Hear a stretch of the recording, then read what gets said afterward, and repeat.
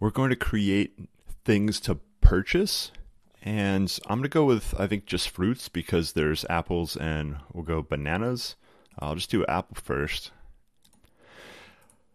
I'm going to grab all this code because it's similar to what we want. I'm going to drop it onto Apple.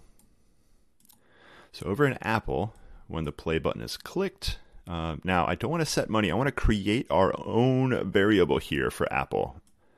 So I'm going to go make a variable. Now notice money is already here. And this click just determines if it's displayed on the screen. It's kind of hard to see, but if you look at the upper left of the screen here, if I uncheck it, money still exists. It just doesn't show the value on the screen, which is totally fine. I'm going to leave it on the screen just so we can see the values at all times.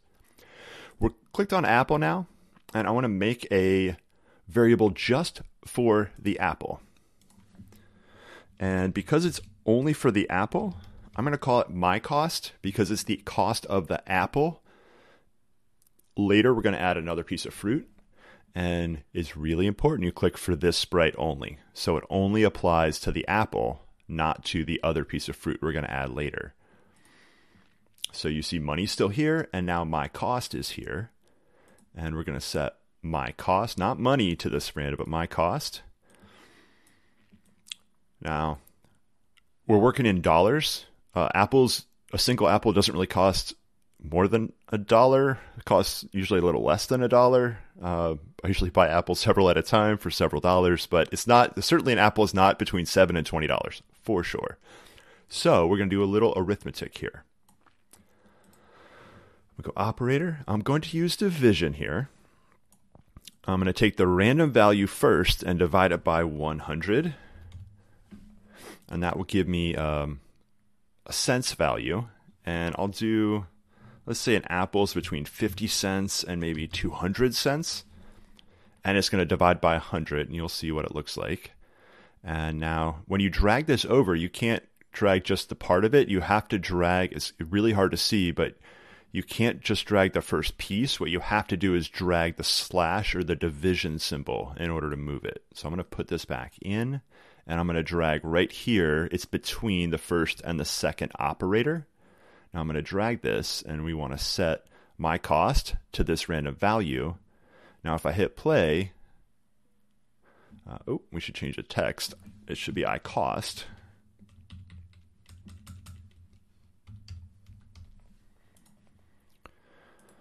All right, I have 18, I cost 19.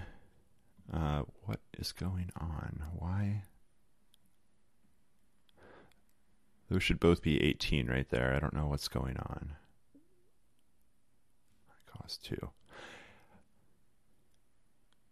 That's quite strange because it says money is 18 and both of them are set to right here. You can see money. All right, but anyways, I don't want money there. What I want is my cost.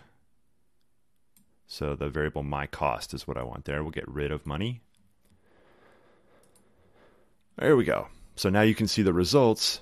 It's the random between 50 cents and 200 cents divided by 100. If I take out this, if I just divide by 1, that will have the effect of not doing anything. Or maybe I will just go like that. So you can see our cost, and it's anywhere between 50 and 200, but I want to take that and divide by 100, so it turns into how many cents something costs. All right. So that's a more reasonable cost for an apple. It's maybe a little bit pricey. Let's do 120, 50 to maybe 40 to 120. That's a more reasonable cost for an apple. You don't have to be super realistic in this. All right. I'm going to click back on Sprite 1. Now, in Sprite 1, one thing you'll notice in variables is there's no cost. There's no cost down here. Why is that? When I click on Apple, Apple has my cost. But Sprite 1 does not have my cost. Why is that? Because when we created that variable, remember we said for this sprite only, which means my cost, the only sprite that knows about my cost is the apple. So it will have its own my cost variable. And you can see up here, it says apple : my cost because my cost belongs to the apple. Let's go ahead and make a second apple. I'm going to duplicate. Now Apple 2, it's a little hard to see. We're clicked on Apple 2, and I'm going to click on my cost, and now you see Apple 2, my cost. And if that's called Apple 2, I should call this one Apple 1 just to be consistent. So we have Apple 1, Apple 2. I want to do something different to Apple 2. Nope, that's not what I wanted to do. Apple 2, costumes, fill, green. All right, we're going Granny Smith here. The best apple. All right, so we got a green apple and a red apple. Great. Hit play. There we go. So they each have their own cost, and you can see Apple 1 my cost, Apple 2 my cost. So we got 2 apples, and they each cost a different amount of money.